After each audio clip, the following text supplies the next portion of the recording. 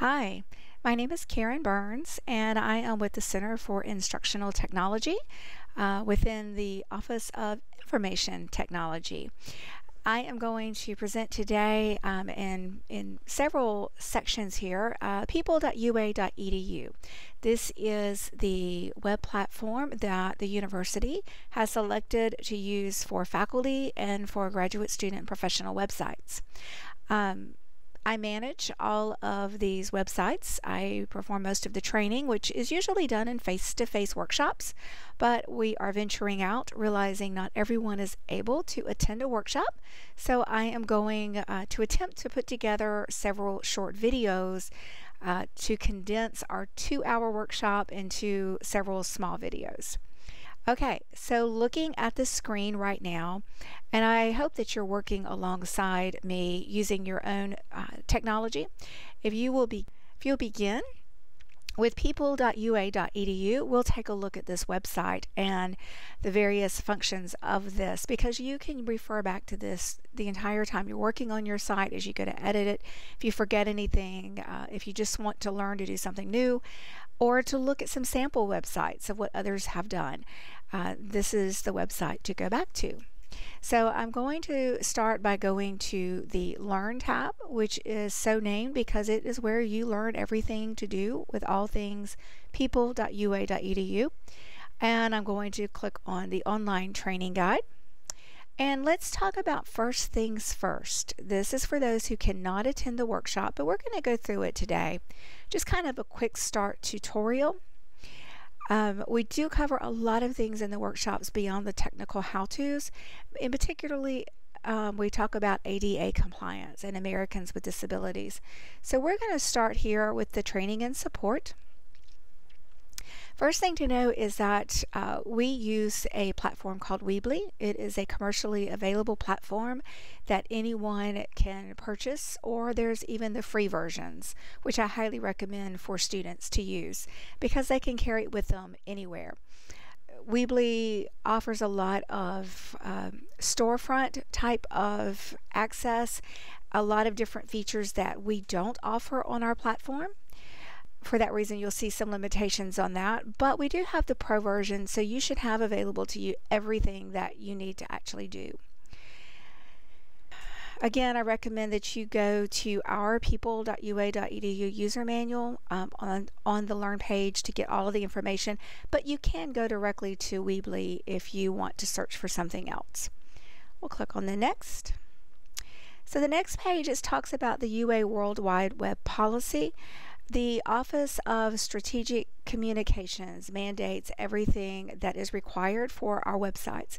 Faculty and graduate student websites are considered to be unofficial websites, and so you see in section 3.0 that there is detailed listing of everything that you need to know. Please take the time to read that over. You will notice in number 2 it does state that you must include a disclaimer on your website. You don't have to add that in because we have added that for you in the footer section. You will see that you have a site disclaimer and a university disclaimer, UA disclaimer. So in the site disclaimer, it does specify everything that is listed here. We'll click on next. And again, this is more university web guidelines. First of all, and do read over these, but recognize that this UA is paying for your website, therefore you want it to look like UA, means we have to have a UA logo in the header area. Each template has been given a specific logo. If you would like us to change that, I'm open to doing that, but it does have to be a UA logo. It must remain in the header section. You will see there is a square A used as the favicon at the top of all of your websites, and so that also must stay in place. The footer text includes the appropriate links that UA requires as illustrated here. Please do not change any of that, leave all of that alone. Coming down the next bullet point, note that the university seal is reserved for the presidential use only. You can do a photograph of it, but you cannot use the actual seal. And also just stay away from athletic type of logos and you'll be fine on that. You can read more about the UA Web Guide and review their social media guidelines with the 2 links that I have given you here.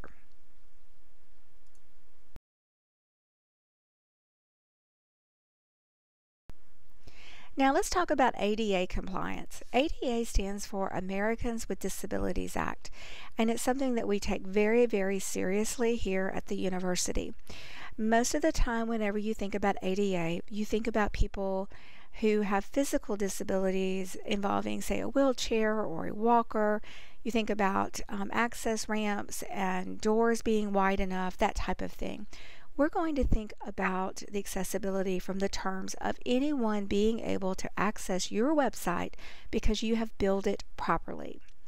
So this video, I'm not going to actually show it right now, but I really recommend that you take a few moments and watch this. It is about 5 to 6 minutes long, and it is a professor actually using a screen reader for everything. So he does give a lot of great examples. He starts off showing you Microsoft Word, but then he moves right on along and he talks about how he uses the screen reader to access the web. Coming down the page, we'll talk about a few things specifically. So a screen reader, I've already referred to it a few times, and if you do not know, a screen reader is a device that is either connected to a computer or built into a computer that reads out loud everything that is on the screen to someone who may not be able to see the screen. And so it's going to read it from the top to the bottom, but users can actually use their keyboards to navigate the screen if you have built it properly. That means they can tab from link to link to link. If they're interested in something, they can click another keystroke and go right in and learn more about it. Same way they can do titles, and I'm going to back up a little bit of what I always reference and think about in terms of a screen reader is how that you and I might interact with, say, a printed newspaper.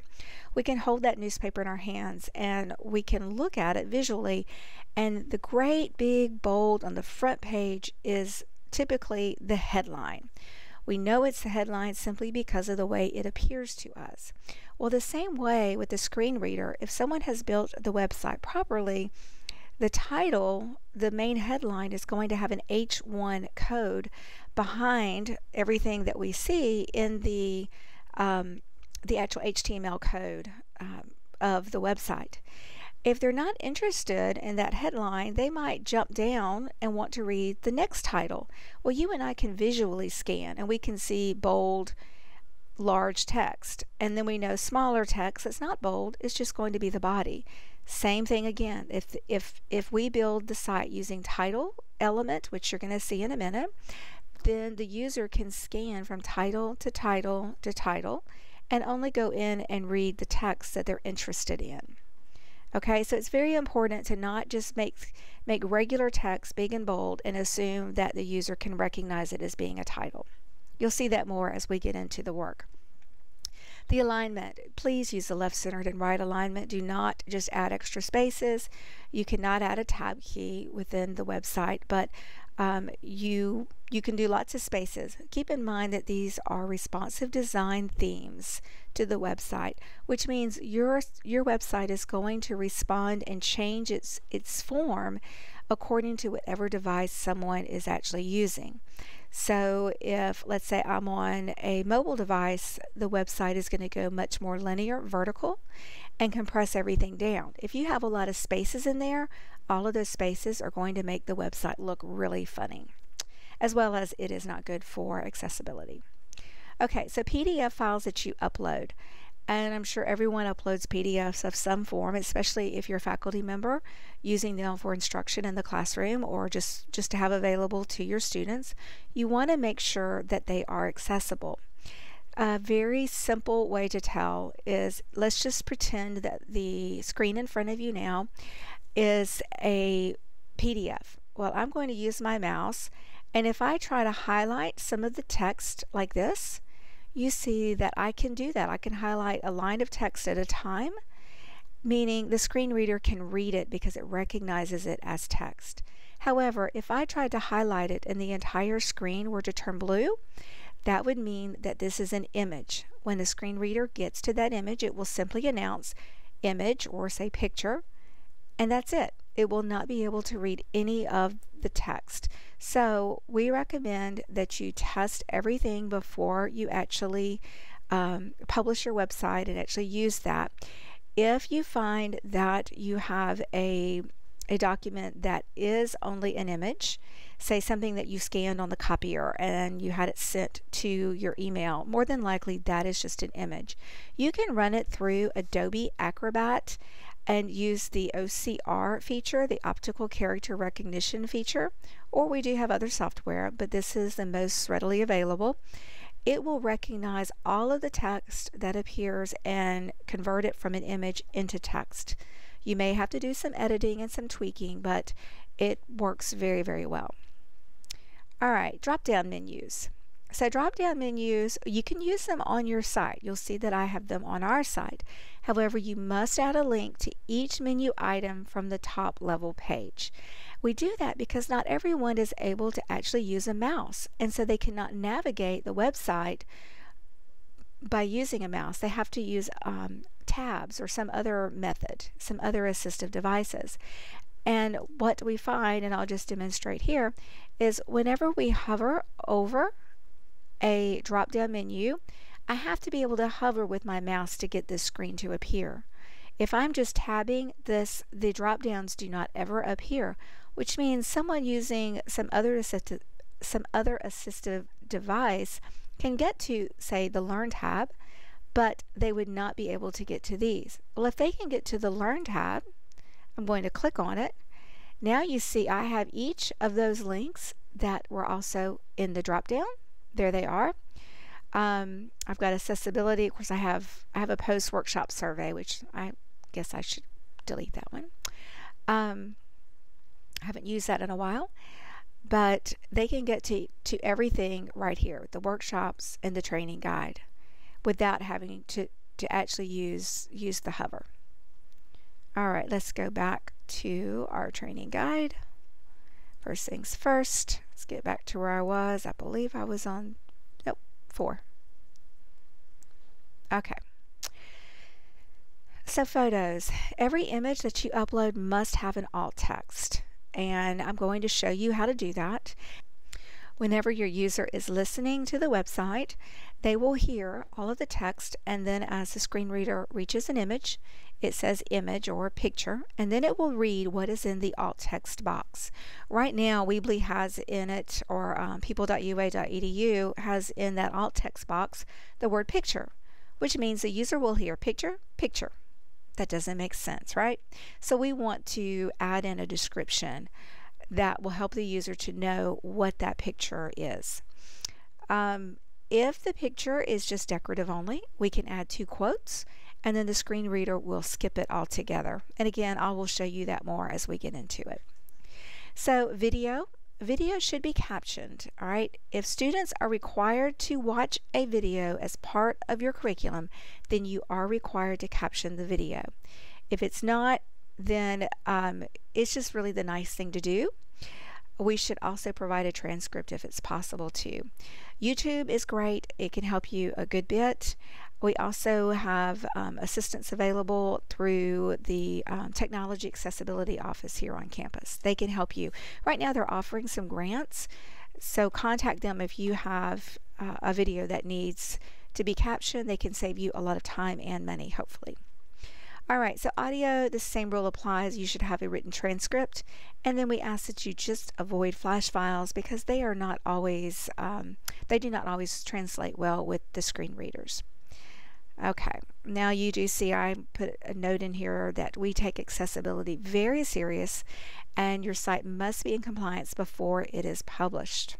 All right, and I do give you an accessibility guidelines that details all of the things that I've told you now and will continue throughout this training. Okay, so number 5, using the right web browser. You should be using Chrome or Firefox whenever you log into your website. Safari will sometimes work but does not always recognize the user whenever you go to sign in. It might say you don't exist. One time it works and the next time it doesn't. And we just don't use Internet Explorer for this. It just does not work well. So your first time login and password setting. You should have already done this, hopefully. Whenever you requested your site, I sent you an email giving you instructions and a follow-up email that invited you to join and to create a user ID and a password. So your user ID, I think, is just your email that you gave me whenever you made your request, and then you could set a password. Just be sure to create a really strong password. Keep in mind, Weebly is not behind UA firewalls. It is protected. It's on redundant servers throughout the country, but we still yet want to be safe using good passwords. Then you do have some links about security for your computer. You may look at those at your leisure. Your public URL. If your website is a standard faculty or graduate student site that contains your professional information, then your website will simply be your BAMA ID. Let's say it's John Smith, so it would be J Smith is your BAMA ID, .people.ua.edu. If you are requesting a lab or a center of some type, then we might give you a specific URL. Let's say smithlab.ua.edu, something like that. For those, we have to have the URL created, and it takes between 24 to 48 hours to get the site published once we have requested that URL. For all of those that just have the standard people.ua.edu website, once you request your site to be published, I give it a review. I review the site looking for everything that we've talked about with accessibility. And then, once your site meets all of the accessibility and UA requirements, I publish your site and your site will be live immediately. From that point on, you will then have an orange publish button in the top right corner of your site editor, so that as you make changes to the site, you will be able to edit and publish as much as what you need to, and I am not involved unless you just need me to be involved. Okay, so your editor's URL is the link you see here, http://uofa.weeblycloud.com/portal. You will also find that link on our website where it says login at the top right corner, or on the home page of the people.ua.edu website, you'll see a link for login, site owners. With that, I believe this is going to be our last slide. Oh, nope, a few more things. Okay. And I might have already covered some of it. So font alterations. If you're unhappy with the font size, the color, something, let's say all of your text you think is just too small, please just give me a call or send me an email and say, hey Karen, would you please make this font a little bit larger, my default font for my text, and I can make that change for you very simply. Say if it's text or titles, whatever, I can do that. You will be able to make those changes on an individual basis, as in every time you add a text block or a title block, you can make the change, but I can do it for you globally, and it will save you a great deal of time. I don't mind doing that at all. You're going to see in a minute that you cannot do that simply because you don't have access to the theme tab, which is where that information is held. The footer. We do ask that you leave all of the information in the footer. I think we've already talked about that. You do have social media icons, or you may, depending upon your theme, have social media icons as part of your footer, and we do encourage you to customize those, or you can remove them. That is your choice. So images, again, alt text must be added to every image. That includes slideshows and gallery images. SEO information, that stands for search engine operation information, and we do ask that you fill out the site description and the meta keywords, and I will cover that at the end here as well. Okay, a few other little bits and pieces, and we will go back to the home. I'm going to stop with this tutorial now, and we will pick up with actually getting into the site editor next.